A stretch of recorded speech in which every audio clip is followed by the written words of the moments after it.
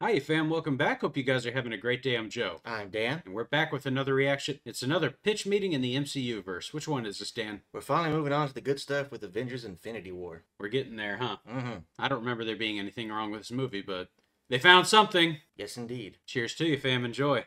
So you have that Avengers Infinity War script for me? Yes, sir, I do. And this one's all about a guy named Thanos who's trying to gather Infinity Stones. Oh, what's he like? Well, let's just say if Bruce Willis was a Pokemon, this is probably what he'd evolve into. Ooh, scary. Yeah, this movie's gonna get real dark. Sounds like stuff is getting serious. Oh, yeah. I mean, you'll still have time for a quick, lighthearted Ben & Jerry's commercial, right? Oh, Ben & Jerry's? Yeah, for sure. Okay, great, because I already cashed that check. I actually threw in a fair amount of jokes to balance out the darker moments. Keeping that Marvel vibe to it. What kind of jokes are we talking? Well, I had this idea that maybe some characters call other ones by names that aren't their real names, right? Right. And so, yeah, that'll be a lot of the jokes. I'm not sure I get it. Well, like Tony calls this bad guy Ebony Moss Squidward. Okay, yeah, I guess that's funny. And Thor calls Rocket Rabbit. Yeah, okay, he's not a rabbit. And Tony calls Star-Lord Mr. Lord. Uh-huh. And he also calls him Flash Gordon. Right. And Thor calls Groot Tree. All that character says is his own name. And Star-Lord calls Thanos Grimace. So you're like really leaning into this name thing. And Spider-Man's gonna think that Doctor Strange is a made-up name. Are people gonna notice that so many of the jokes are based on character names? I don't think so, unless some jerk on the internet points it out. Well, okay then. So tell me more about Thanos. You mean Pokemon Bruce Willis? Please stop making name jokes. That's not his real name. That's not his real name, yeah, I get the joke. Well, Pokemon Bruce Willis thinks that there aren't enough resources to go around, so he wants to destroy half of all life in the universe. Oh, wow. Does that include, like, plants and animals? I don't know. Probably not, because those are natural resources. What if there are planets where there are just plants and animals? I don't know. Maybe half of them die in those cases? What if there's a planet where there's, like, a million animals and one dude? I don't know. Would half the animals die, or would half that dude die? I don't know. Would his left side just go limp or something? I mean, I'm hoping people don't think about Thanos' plan this much. It's just something he wants to do real bad. Okay, it's more of a shut your brain off and enjoy kind of thing. Done and done. Anyway, Gamora's like, well, Thanos can't get the Soul Stone because I'm the only one who knows where it is. Okay, so she goes into hiding? No, she goes directly to him. What? I mean, she tells Star-Lord to kill her if Thanos manages to grab her. Still, that seems pretty irresponsible. Oh yeah, very much so. Huh. And Thanos has the Reality Stone, so he easily grabs Gamora from the Guardians. What does he use the Reality Stone for? More bubbles than you'd expect. Oh, bubbles are tight. But essentially, he can make whatever he wants become reality, so like Drax and Mantis turn into Slinkies and stuff. Well, that's game over, right? If he could turn everyone into Slinkies, that's game over. Yeah, he can literally alter reality. Wow. But he's not really gonna do it that much. Oh, why not? Because. Fair enough. Yeah. So is Doctor Strange gonna use the Time Stone to save the day like at the end of his movie? No, he's not. How come? Because. Fair enough. Yeah, here's the thing. Based on the powers we've established for everybody, there's probably a lot of ways they could bring down Thanos. Yeah, it feels like fans are gonna point all of those out online. That's right, and that's why I included a scene I like to call "Shut the hell up, everyone." Oh, I like the sound of that. What is it? We're gonna have Doctor Strange look into the future and say that out of 14 million outcomes, he only sees them winning one. Oh, very smart. Yeah, so anytime someone online tries to criticize the movie, somebody else will chime in like, well, it probably had to happen that way because that's the only way Doctor Strange saw them winning. Exactly. Shut the hell up, everyone. There you go. So what else happens in the movie? Well, some of the characters blast a hole in a ship and Ebony Maw goes flying out into space. But then he flies back like Mary Poppins. No, I thought of that, but then I was like,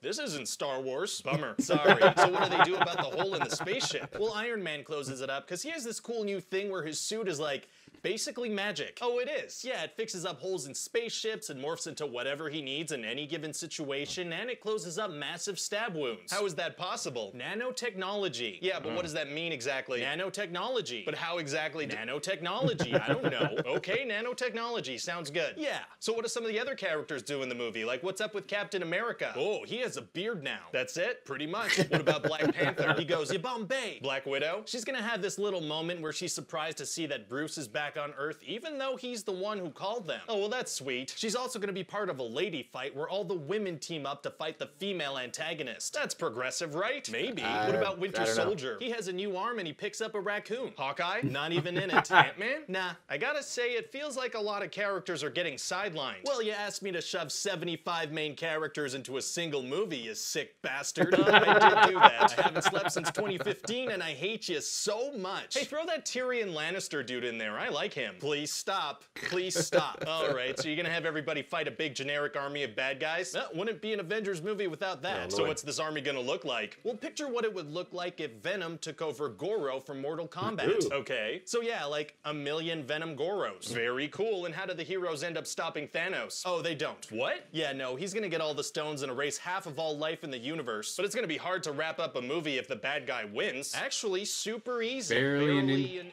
Oh, you're disappearing. Okay, and you're gone. Okay, that doesn't feel satisfying at all. I mean, I know you're gonna come back because we have a bunch of other meetings planned. And there it is. Yeah, okay, that's what I thought. A guy will return. He's got to. Who's going to write the scripts? I know. Supposedly, there's another one of these anyway.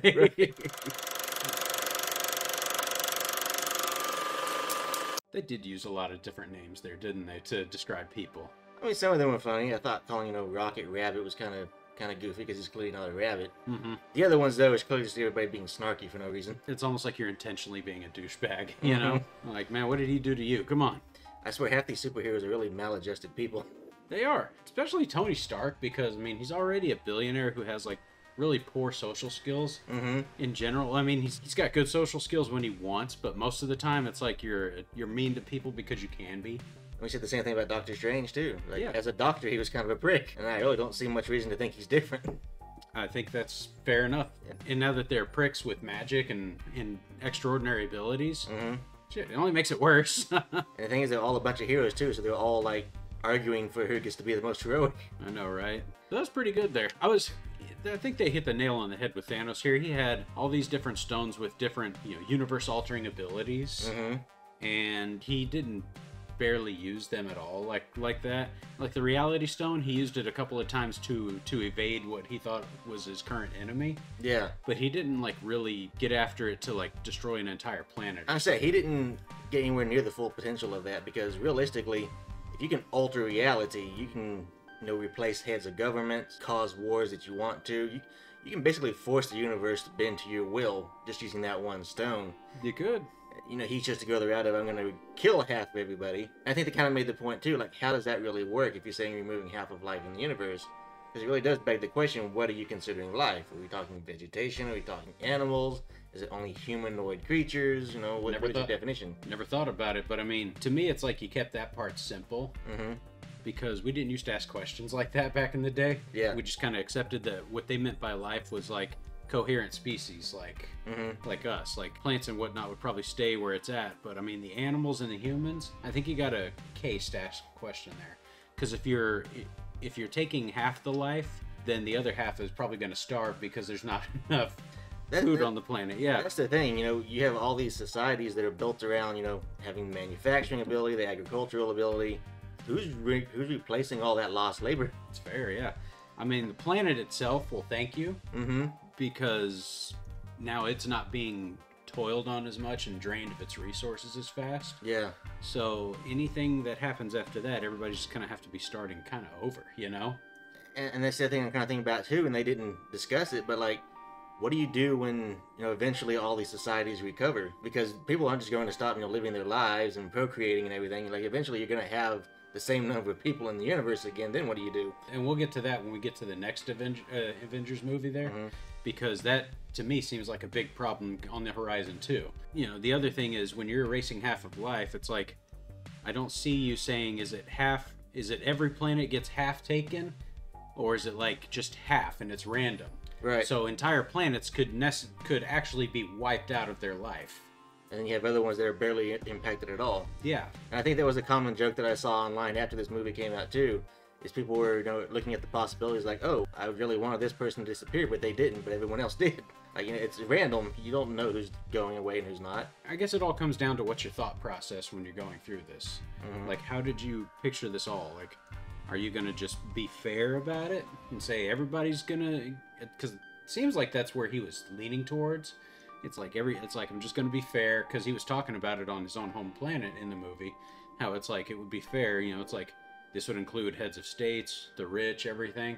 It would just be everybody would be equal in this process of choosing who would get their life extinguished there. So that seemed like the route he was going. They just sometimes they're not very clear on it. And I really don't see how it necessarily fixes the problem, because like you're saying, yeah, it's a possibility that the rich could disappear, but then what if they don't?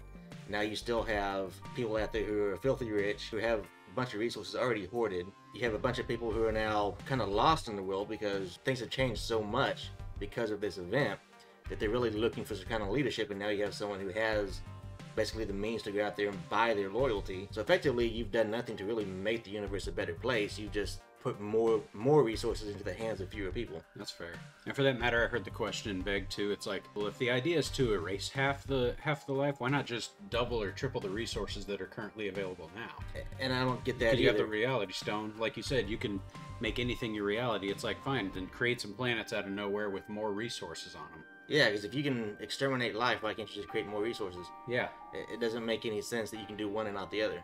Exactly. Fam, we can go on forever about this. This is an easy topic to really have a good fun argument or a conversation on, but this video will just not end. So Right. I think it's fair that we stop, give you guys a chance to chime in too. If we've said something and you want to say it, by all means say it anyway, okay? Guys, as always, if you're brand new to this channel, please consider liking, subscribing, hit the bells, take a look at us on those things up there, and like and subscribe again. Also, guys, if you want to support this channel further, please consider becoming a member by hitting that join button. It's certainly not required and certainly not recommended, but we would love to have you nonetheless.